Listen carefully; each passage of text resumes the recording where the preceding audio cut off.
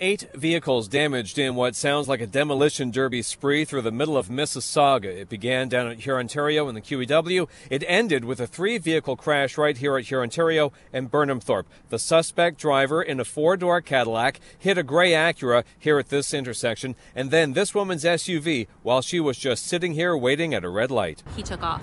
I have no idea where he went, but the police and the K9 unit were chasing him.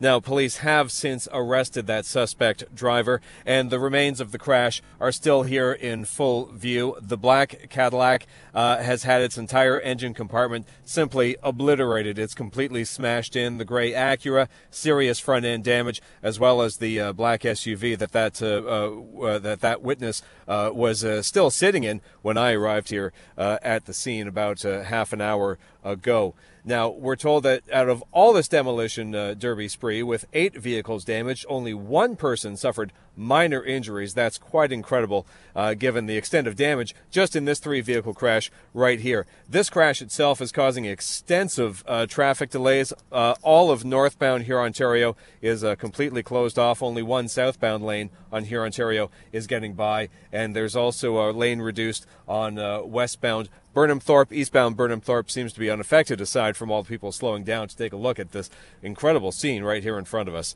Mark Douglas, City News.